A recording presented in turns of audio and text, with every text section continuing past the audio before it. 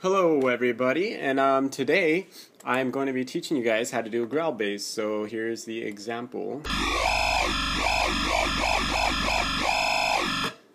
Okay, so that's what we're going to be creating, so let's get started. So first, you want to go onto Google and type in FM4, because that's the plugin I'll be using. And I won't be doing a tutorial on how to download it and stuff and add it in, but I'll just show you real quick where you would go once you download it and stuff. You would go to File Folder right here in Options Preferences, and then right here where it says Plugins, you would browse for your folder wherever your plugins are. If you already have a folder, just add FM4 in there, but if you don't, make a folder or do whatever and just tell Ableton where FM4 is at, and then click on so you have your things on and we're good to go. Alright, so you want to go to Plugins. Mine just happens to be right here. Okay, so I'm going to put FM4 on here and let's get started. So first thing I want to do is I want to make all of these well, they're already triangle waves, so we're good there. Next thing I want to do is turn the levels up on all of them. There we go. Okay, so then next thing we're going to do is go to the algorithm right here and change it to 1. You can use different ones, but we're just going to use this one for now, and you can experiment later. I'm going to it's on envelope when you first start, so I'm going to turn that all the way down. The LFO, I'm going to turn that completely off, and the attack, whatever. Effects, I'm going to make sure all of these are off and reset the equalizer. Filter, just leave it like that, that's good. And I think we're good here. And I'm going to turn down the volume a little bit just so I don't kill your ears. And this is what it sounds like right now. So not too exciting yet, right? Okay, so this is what we're going to do. What we want to do is bring this one to all the way to 3. So we're going to go whoop, all the way to 3. So not -3, make sure it's at 3. There we go. There we go, that's how it should sound. Then operator 2, leave it at 0. Operator 3, bring this one to -3. So you get a growly sound already. Okay, and then the last operator, I think, okay, that's what it's at. The last operator can be -1 or -2, it's whatever you like, but I'm going to leave it on -2, it gives it a little more bass.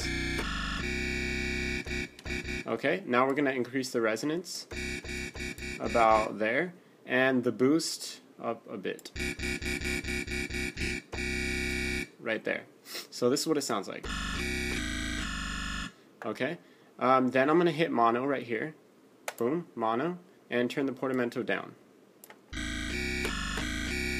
Okay, there we go. That just ensures that when we hit multiple notes that it doesn't clash with each other, because it'll be, yeah, just do that. Okay, now the next step is go over here to where your FM4 is, right click, click group, and there we go, you made a new group. And what we're going to want to do is open this up and click configure. Okay, there we go, I clicked configure, and you're going to want to move operators to's coarse knob right here. So just move it like this, and there we go. Now next thing you want to do is right click on this and click map to macro 1, and you can name it whatever you want. I'm going to name it to filter, or whoops, yeah, I can't type. Okay, so then after you do that, you're going to want to right click again and show edit MIDI map, or wrong one, sorry, edit macro map. So actually you go over here and click no, right here, yeah, edit macro map. There we go. Okay, so you want to set a minimum. This is the minimum, the lowest it can go, and this is the highest. So we'll probably go 0.34 for the minimum, and for the highest we'll leave it at 1. So it'll sound like this. Actually, we'll bring this down to 0.82.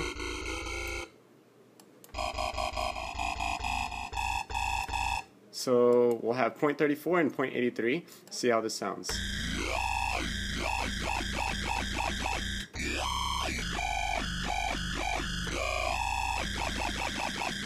Okay, so that we're done with that, we'll click this map button and it'll bring this out. And that's basically it. Now you have yourself a really cool growl.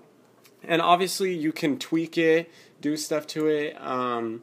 Just do whatever you want to it. I mean, well, I'll show you like some examples. Maybe add a phaser, because that does some pretty cool stuff. Like if you bring this here, and you take the frequency, map it to macro 1, and we do something like this.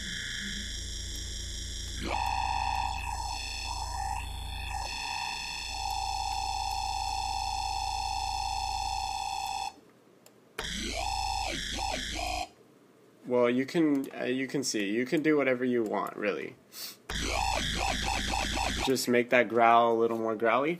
Okay, well, that's the end of this tutorial, and I can do more tutorials on dubstep basses, whatever kind of basses, because I have been working a long time on it now, and I have all of these like different things that I've made and stuff, different kinds of instruments and synths. I just haven't done tutorials because I'm not that good at tutorials, and I'm not that good at synths, but I think that I've been getting better. So if you guys want to see more tutorials, just let me know. Thanks for watching, and bye-bye.